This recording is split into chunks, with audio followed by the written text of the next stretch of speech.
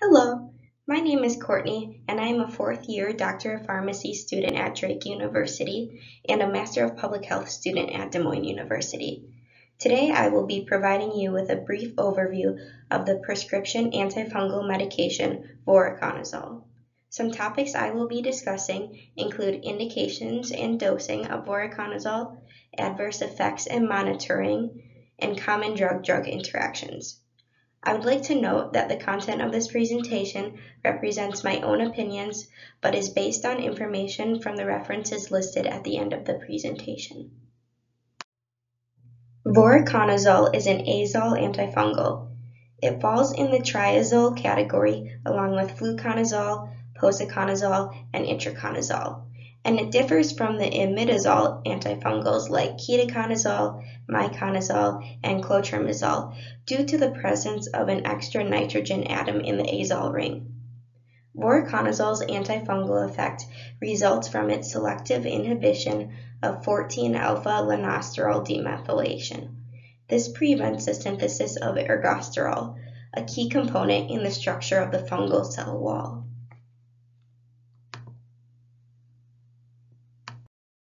There are currently 5 FDA-approved indications for voriconazole. Invasive aspergillosis originates from the Aspergillus species. Candidemia, esophageal candidiasis, and invasive candidiasis are infections of the Candida species. Serious mycosis infections are also approved indications for voriconazole. Voriconazole acts in a time-dependent manner, but is unique in the fact that it is fungicidal against invasive aspergillosis, but is fungistatic against the Candida species. For this reason, it is the first-line therapy for invasive aspergillosis, but only an alternative therapy for Candida infections. Invasive aspergillosis is an opportunistic infection from the Aspergillus species mold that usually affects patients who are immunocompromised. The infection most commonly involves the respiratory tract and presents as sinusitis, pneumonia, or tracheobronchitis. Galactomannan may serve as a diagnostic biomarker as it is a carbohydrate component of the Aspergillus species cell walls. It is important to perform the assay prior to initiation of antifungal therapy, as initiating antifungal therapy prior may result in a false negative. Additionally, concurrent or recent use of piperacillin tazobactam and amoxicillin has a potential for cross-reactivity, which in turn may result in a false positive galactomannan assay.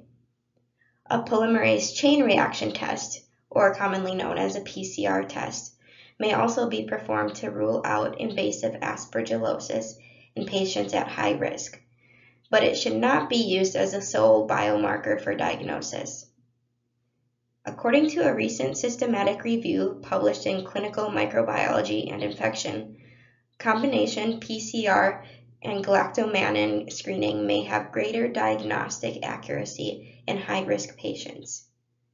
A diagnosis of aspergillus is treated with voriconazole, and it requires a loading dose of 6 milligrams per kilogram by intravenous route every 12 hours for 2 hours. Following that, maintenance dosing is started and is typically weight-based, as listed here. To note, this is the same dosing that is used for candidemia and invasive candidiasis. Duration of treatment should be at least 14 days, but is typically much longer in practice, even months.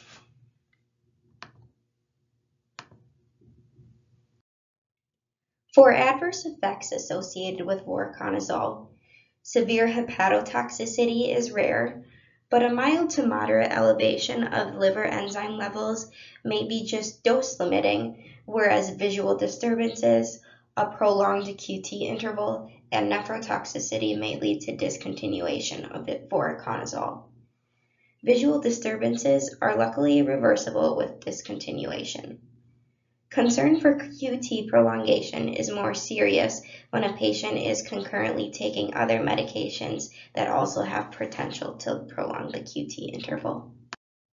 Efficacy of voriconazole can be evaluated through improvement in symptoms, which, for invasive aspergillosis of the respiratory tract may include improved breathing and relief of chest pain or cough. Initial and repeat fungal cultures can also demonstrate antifungal efficacy. Therapeutic drug monitoring of voriconazole is recommended by the Infectious Disease Society of America for invasive aspergillosis to improve response and to reduce toxicity. For an invasive aspergillosis infection that does not involve the central nervous system, the Infectious Diseases Society of America recommends a trough range of 1 to 1.5 micrograms per milliliter.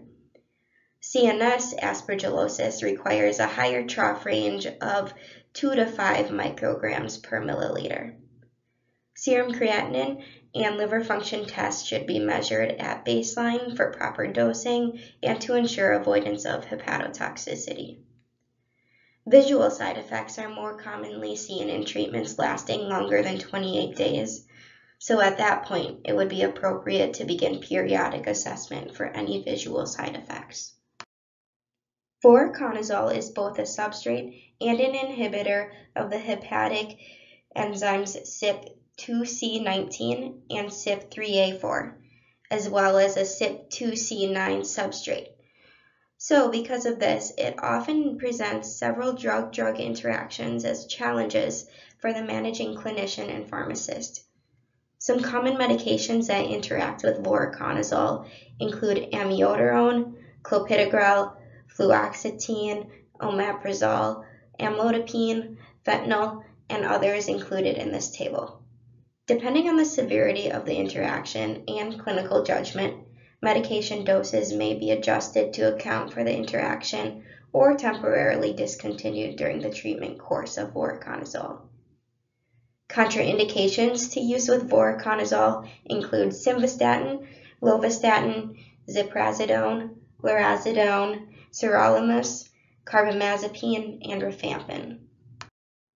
Voriconazole is available as a tablet, an oral solution, and an intravenous solution. Dose adjustment is not needed for renal impairment, but rather for hepatic impairment. It is only recommended for use in Child-Pugh Class A and B, in which the maintenance dose is halved. Use of voriconazole in Child-Pugh Class C is debatable and should be determined by the provider that the benefits outweigh the risks. For impaired renal function with a creatinine clearance less than 50 milliliters per minute, the oral formulation is actually preferred, and this is to prevent accumulation of the IV vehicle. If oral voriconazole is used, it should be administered at least 1 hour before or 1 hour after a meal to maximize absorption and bioavailability.